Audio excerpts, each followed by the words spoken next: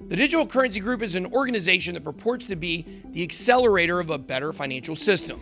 But the ownership and money behind the DCG points to something totally different. It's part one of a three-part series that's exposing one of the largest players in the cryptoverse, how they are positioning themselves to be the first crypto cartel. Let's get them. Welcome to BitBoy Crypto, the largest and greatest crypto community in all the interwebs. My name is Ben. Every day on this channel, I show you how to make money in crypto. If you like money and crypto, make sure to hit that subscribe button. Every day on this channel, as you know, we teach you about crypto. And this video in particular is extremely important for your crypto journey, whether you've been in it for a while like me or just starting out.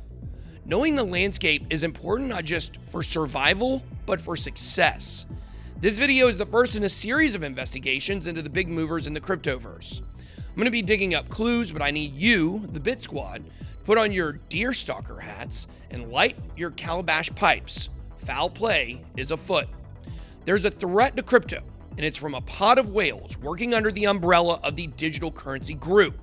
On the surface, the DCG looks just like any other crypto VC investment firm.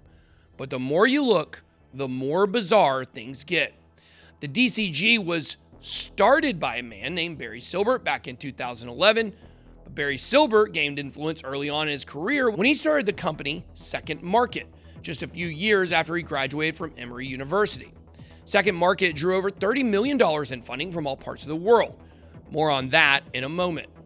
Barry soon got on the radar of the World Economic Forum. You know, the you'll own nothing and be happy folks. Well, here's Barry on their website, and here he is doing a video for them.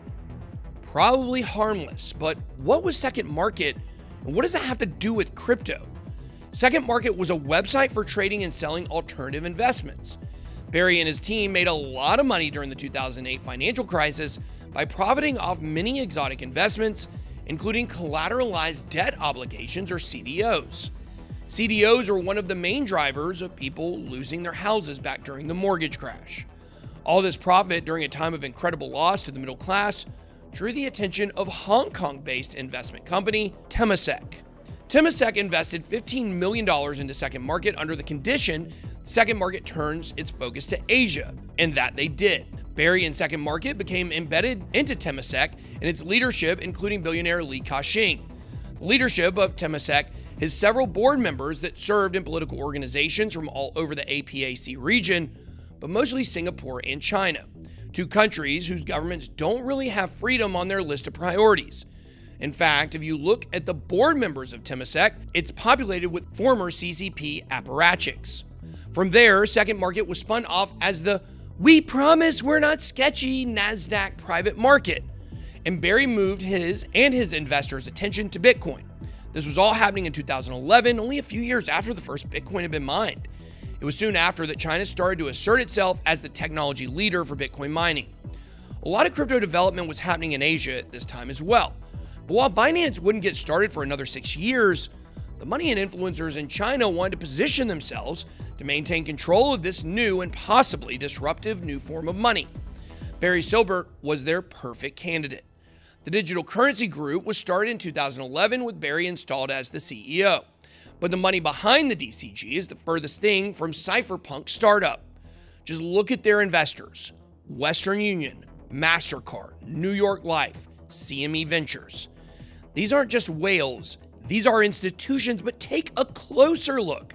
Novel TMT Ventures, a Virgin Islands-based investment group, sketchy, and HCM Capital, a Beijing-based subsidiary of none other than Foxconn, the world's largest cell phone manufacturer, and a company that is known to work hand in glove with the Chinese Communist Party. The DCG is a front for whales and institutions to gain influence and control the cryptoverse.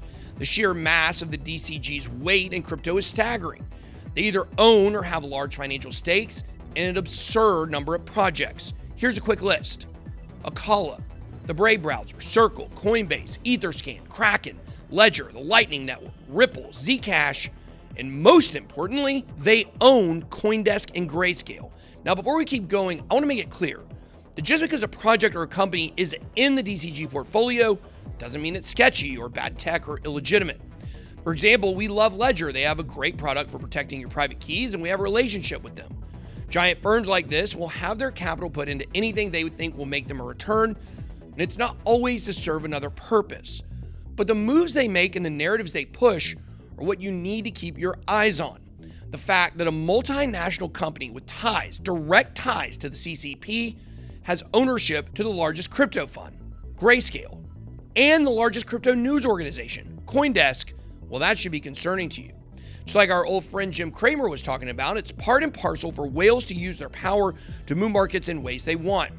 They aren't always successful, but when they are, they make big moves. For instance, why do you think that Binance has been getting all sorts of regulatory pressure and bad press lately? Binance is outside of the DCG. They're a competitor with DCG-approved exchanges, Coinbase and Kraken. So they are pushing and pulling every way they can to take Binance down off the top spot of crypto exchanges. Binance is the embodiment of decentralization. They don't even have an office. The employees work literally all over the world. And its founder, CZ, doesn't even own a house. He rents hotel rooms. When you see an article on CoinDesk, good or bad, always think about the DCG and check to see if what they are saying just so happens to benefit their portfolio. It's not always the case. CoinDesk can do good reporting. We use them as a reference all the time. But we're also aware when the DCG has stepped in and recentered the work of the reporters at CoinDesk. Before I move on, I need all of you who are watching this video to like it and subscribe to the channel if you haven't already. YouTube is doing their best to push down crypto information. So just by doing those two things, you help us out a ton. Thank you, Bit Squad.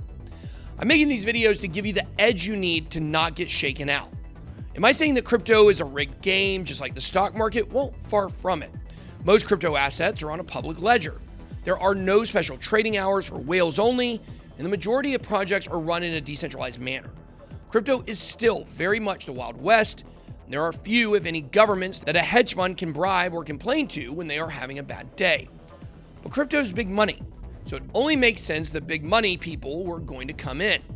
It's been like this since the early days. It's not rigged, they're just in the big leagues. There's a lot of money to be made, so the folks at the top are going to try and keep down the little guy, the retail investor, as best they can. But it takes them a lot of effort. They don't have governments to do their dirty work, although they are trying to get them involved as quickly as possible. It's not surprising that governments around the world are suddenly taking a lot of time out of the post-pandemic schedule to get this whole Bitcoin thing under their control. You would think they would have other priorities, like getting the economy to recover, people getting their jobs back, the global mental health crisis that bloomed last year. The list goes on and on. No, the governments want to get that magic internet money under wraps. Weird, huh? So here's how you can fight back. Step 1, hodl your Bitcoin, Ethereum, and Cardano. Step 2, think critically. That's what got you into crypto in the first place. You started thinking critically about money and finance. Step 3, be in the Bit Squad. We're on the trail of these whales, and there will be more investigation videos coming very soon. You're definitely not going to want to miss what we found next. That's all I got. Be blessed. BitBoy out.